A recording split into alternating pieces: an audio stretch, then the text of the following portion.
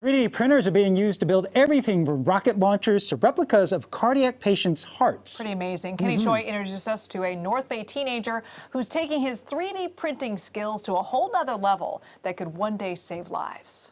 Okay, this thing's about to go crazy.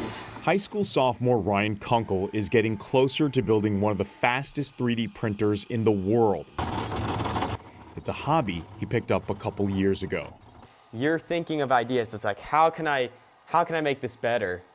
The 16-year-old shows us a growing collection of machinery in his attic. So all this wiring I did by hand. Attention to detail is part of why he's building a newly launched 3D printing business into something much bigger. Layer by layer, it will stack up and eventually become a 3D object. Kunkel's fascination with product design got the attention of UCSF medical doctor Jeroen Gesthalter.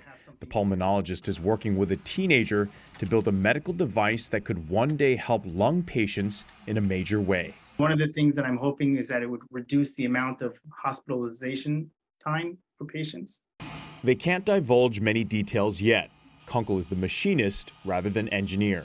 I never thought someone would want to do prototyping medical tools with me. It blew my mind.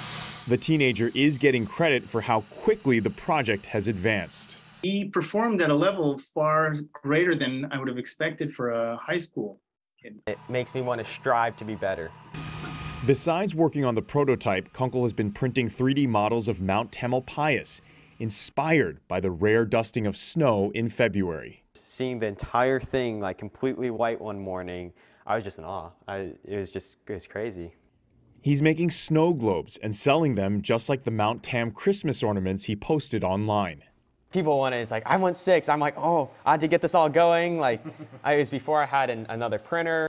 Not only that, Kunkel gave half the profits to the Marin County Bicycling Coalition to help underrepresented students gain access to bicycles. It was a frantic, I'm going to spend as much time as I can to get this out to everyone I can.